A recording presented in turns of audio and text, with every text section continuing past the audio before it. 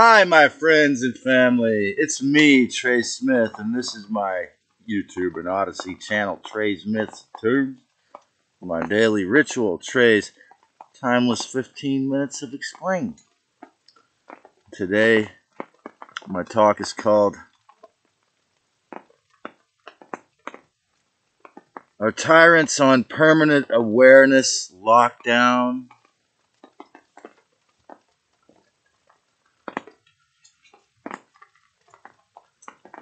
We've come too far to give up thus far.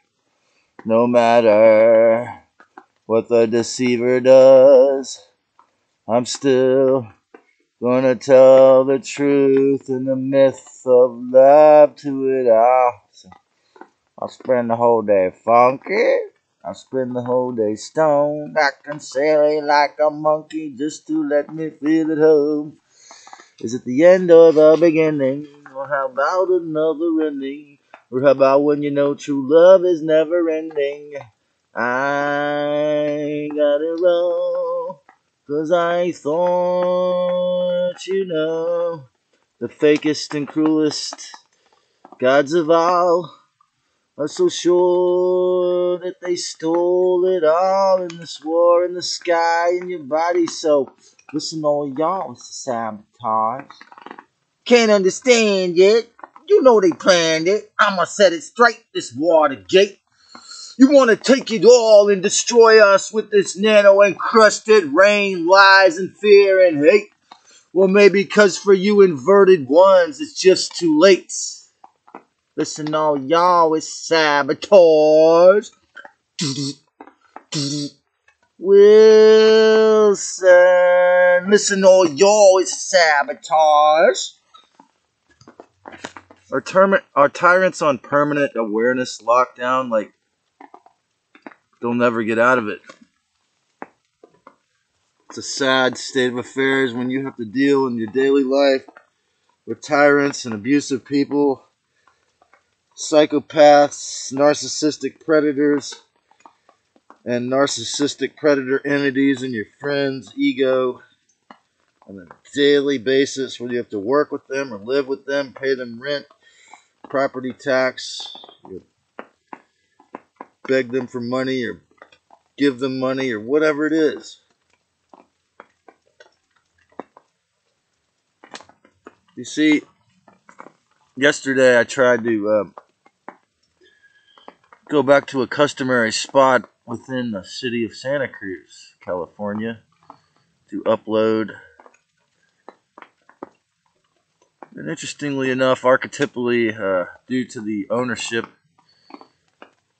this location certainly had, in more than one ways, connections to the dark side as well as the light side, and that they were tolerating me and bringing a lot of wonderful, healthy products to the town. However, the question I have, if anyone out there knows the answer, is does this company called Cruzio have a direct line to the deceiver, or what we call the Decepticons, or the Rothschild mansion over here? Do they have to answer to the big boys directly? Is that the reason? When after 222 videos exposing the truth of this world, the deceptions and the bullshit, from a tent in the Santa Cruz Mountains, they finally discovered me. And without actually destroying my physical body or getting rid of me by some kind of other types of punishment, it was easy as pie, easiest thing for everyone, for them to just not allow me on. And is this because I had 222 episodes about expanding your mind out of their control? I was shadow banned for 3 days this last week. I've not been allowed access, unless I guess certain strategic locations, possibly, to Could this possibly be related to me distributing little paper advertisements for the show, the Santa Cruz Illuminati? Is this a good example of their fake ass control, or it's actually their real control on the local level through other people being fake enough to just do what they say through bribes or threats? As I said before, I made a chant, lockstep was made of bribes and threats. So, control freaks only care about their control. It's not even about hurting me, it's about their control. It seems to be everything is about their control.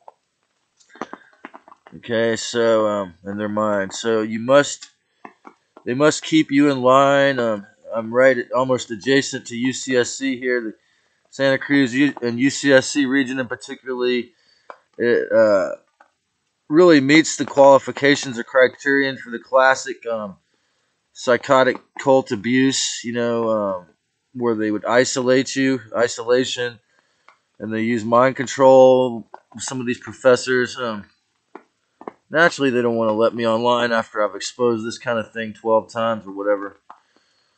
The tyrannical, inverted Illuminati in charge, it seems to be influencing why I've seldom tried to have material power or participate in this municipality called Santa Cruz. I mean, when you look at what happened to Drew Glover, I mean, they say he was verbally abusive or chauvinistic to women, but I think I actually went to a Santa Cruz City Council meeting where he was still in it, and he was trying to expose their shadow play. He was trying to bring them to transparency, which is of course the last thing council members that take bribes would want to do. So they got him kicked out through petitions. So when you see what happens to people when they try to openly do good in this community, like I say, they just got rid of like 5 community houses in the last 5 years at least. Then it's like discouraging to try to participate because it's so. As I've said to my friends, this is conquered land. I'm just visiting Santa Cruz for 20 years almost. Unfortunately, that's the flavor of the fault line, the San Andreas fault line, and the curse of Santa Cruz, and the so-called cost of living and housing competition all mixed together. Certainly makes me feel like I'm just passing through, for 20 years. So, Santa Cruz, really, in a lot of ways, is the embodiment of the hijack of the tyrants of this planet, the archons and the demiurge forces of, perhaps Yahweh, and but certainly the demiurge, the archons, and the Illuminati forces in particular. This town embodies their their way of being, particularly since the mission Santa Cruz was a Libra when they killed off all the natives who wouldn't convert to Catholicism. And then the city of Santa Cruz, the astrologers working with the oficiales back then in 1866, they knew what they were doing. By making the city an Aries, they blew up the curse and the blessings to make this county extremely, way more materially and spiritually blessed and cursed, socially cursed, because they knew that was going to blow up everything. So,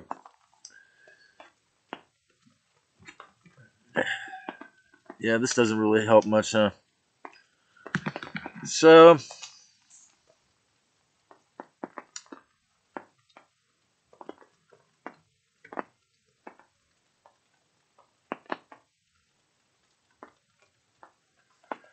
all this bullshit that thinks it rules the world in this town has helped me to learn who I am. As I said in Joe Vitale's formula for success is the number one or second rule to know who I am not.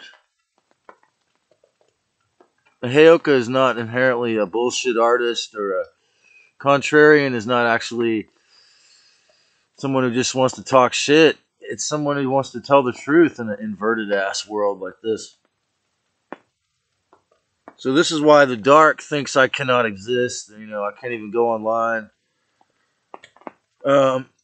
Shadow ban, because the full truth is threatening. Even though nearly 50 people are subscribed, they won't be allowed to watch every video unless they type in my name or remember to type in my name.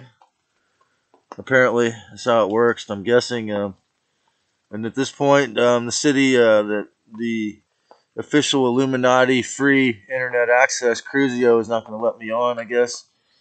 And so it's threatening to people to think that you could have a YouTube channel without having to pay rent, or that some person who's financially dependent could start learning how to help other people on YouTube through their tent. For some reason, that alone is threatening. Lucifer is a complete idiot when it comes to morality or self-respect, and this has just been proven over and over again, especially with the invention of this narcissistic predator entity force in people's subconscious when they obey Lucifer. They always act like an idiot. So, waking up to the Christ inside of you is a Gnostic job, an inside job. You have to do it. As I've said many times, Yeshua, Jesus Christ, said, "You will do greater than me," or "You will do greater than I have done." So they never emphasized that, but I don't know if they left it in, but "Ye shall do greater things than I have done" is what I think it was. So, but we live in a contracted reality, or some of you do. Like, if I don't sign the contract, then I'm blackballed, or I'm not considered to be human by the people that, will try to influence you to make decisions. So again, it's always about personal integrity and responsibility, everything. And the 1% really just don't have that. I mean, obviously, I think they're slaves to something much more dark than them, which is one of the reasons I make these videos, to bring awareness of all of this. So you have to look at the mandala, like the Buddhist mandala of these deceptions and holograms, and see the big picture. This is always essential. Will tyrants remain on permanent awareness lockdown unless they get real with the Holy Ghost? They can't really see what the hell they're doing. I mean, they throw hell around and pretend like it's divine. They're divine, right? Whether they're Anunnaki blood, Draco blood. There's a lot of human hybrids that have their blood, their Anunnaki, and as well as the Draco blood, who for sure 105% feel they have the right to rule you. I mean, some of them I could give my little paper with my channel, and they act all interested. They'll never watch it. Not that I'm being judgmental, but it's against their mandala. So when you start to see the patterns, when you realize that these tyrants, unless they wake up to the real creator, are going to remain on permanent awareness lockdown, you see why they have to thoroughly maintain the illusion of separation. It's in their contract. It's in their fake-ass reality. And when I did a restart, or when I did a system check on my internet connection, yesterday it said, after I did a full hour-long restart, it said, a few days ago, it said, "We found nothing wrong with your connection."